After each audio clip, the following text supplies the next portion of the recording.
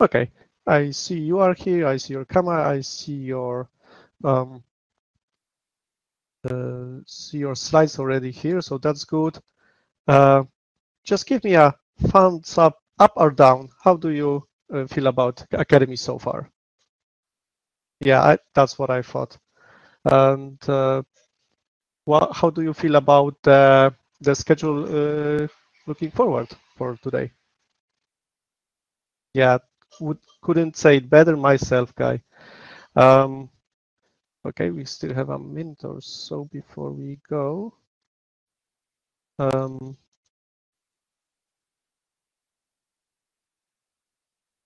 think we are settled here, so I think I'll just vanish now and let you do all the talking.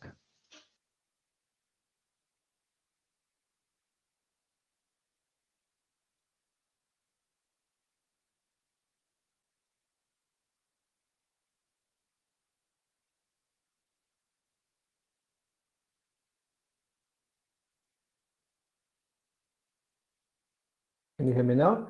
Okay. Yeah, I think this has happened to every one of you before. So you've came to the right talk. This is Plasma Work from Home Edition, where I'm going to show you a bunch of features and tips and tricks how you can use Plasma to make working from home and online conferencing more fun and more productive. So of course, I have to start with notifications. You know, Plasma has this do not disturb feature for a while now, which disables pop-ups and notification sounds so you're not distracted, except for like critical notifications like your computer's on fire or the battery is about to run out. So we've had that since 5.16. You can say for 1 hour, for 4 hours until the next morning and so on and so forth. It was supposed to be configurable what next morning means because not everyone gets up at the same time. Unfortunately, this hasn't been implemented, so I think it's like 6 a.m. in the morning the next day or something. There's also a global shortcut that you can set. So you can, when your boss is sneaking behind you, you can just hit on a button and then disable notifications. And there's also a middle click icon. You can middle click on the icon to toggle do not disturb mode at any time. But what about screen sharing? Like, it's tedious if you have to go onto the notification icon and then disable it for 1 hour, and then maybe you forget. And so it's like, this is not ideal, right? So there's an inhibit dbus API on the notification service where you can set and request or query the inhibition state. So an application might want to disable notifications when you're giving a presentation, or I know that, for example, Telegram disables its custom notification sounds when Plasma Do Not Disturb mode is enabled, and also K-Alarm, I think, hides its custom notification pop-ups, so kudos for that. And then I made a little project called OBS FDO Notifications DND, so it's Open Broadcasting Service, Free Desktop Notifications Do Not Disturb, which is a little plugin for OBS Studio to do exactly that. When you start recording, it turns off notifications. It was a little side project to just learn like libdbus and like all of these low-level things without Qt. But can we do better? Yes. So what about we flag a recording tools window? For example, sometimes you get this recording controls thing where you have your microphone or you have this pop-up which says you're sharing your screen. How about you have a window rule? You can say, okay, well, whenever this window is up, I want notifications off. Or maybe I can use screen scripting and then do some elaborate X property heuristic to find out when someone's sharing the screen or whatever. But, you know, that's not really nice, right? So, of course, the answer is Wayland will fix it because on Wayland, an application has to go through the XDG desktop portal to share the screen, which means we know when that happens. And as a matter of fact, in Plasma 5.22, whenever you share your screen or do remote desktop, notifications are automatically disabled. So you don't have to think about it. And of course, at any moment, you can click on the notification icon to turn notifications back on. Or of course, you can disable this automatism if you don't like it. But the next big topic about remote work and online conferencing, of course, is the volume applet, because a big part of conferencing is headsets, microphones, and speakers. So there's been lots of work going on in this direction. So you're probably all familiar with the Plasma volume applet. There's a lot of things going on there. So let's just break it down.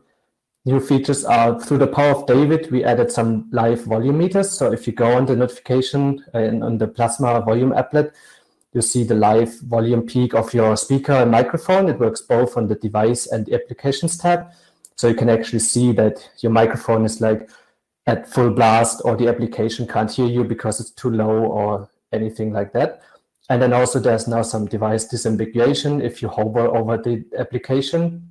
And if there's multiple devices, then it actually shows you which device the application is using. And then something that I've been working on right now, which is not yet merged, is an indicator that if the device the application is using is muted right now, so it can't hear you, not because the application is muted, but because the device is muted, there will be an indicator to show you about that. So you don't actually have to leave the applications tab. You just stay on the applications tab and then can see it right away. I haven't figured out a good way to present this yet in a way that the user can understand it. So that's why it's not in yet. And also use a corked indicator, which is pulse audio speak for paused, not playing. So whenever an application has a stream but isn't actually playing anything, then it shows a little icon so you can spot it right away. Yeah, the microphone indicator was originally added as a part of the KDE privacy sprint goal as a kind of privacy feature, so you can see when your microphone is being used. But it turned out really useful for doing online conferencing because you can click it to toggle mute, and then now it also shows again which device is being used. So if whatever conferencing application happens to use the wrong microphone, you can see that right away and then fix that. And then, of course, there's the never-ending story, running gag, Vaporware Award situation about the push-to-talk feature. I actually bought myself a little USB foot pedal, so I can feel like a bus driver when I'm in a conference on my computer and then operate my microphone this way. I started this patch, I think, on our first ever online sprint last year, but the original implementation was a bit poor. Then I wanted to make it proper with like a Quinn plugin using the modifier only shortcuts thing, so you can press and hold a single specific button like right control key or only like one of them without grabbing the key from the application. And then I got distracted and so on and so forth. So I have it in use on my desktop PC, but the code is not yet anywhere, so help would be appreciated. And for Volker, I bought this clicky thingy, so yeah, it will happen sometime, but don't quote me on that, right? And then as a closing food for thought, I have some suggestions and ideas for our lovely Quinn developers.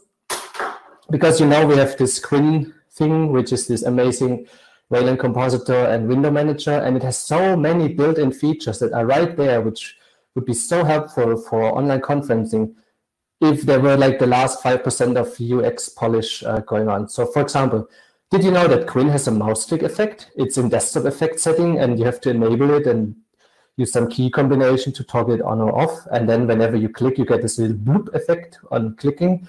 How about we turn it on automatically when you do screen sharing so people can easily follow what you're doing? Or maybe we need some screen share plasma thingy where you can easily toggle those switches on and off.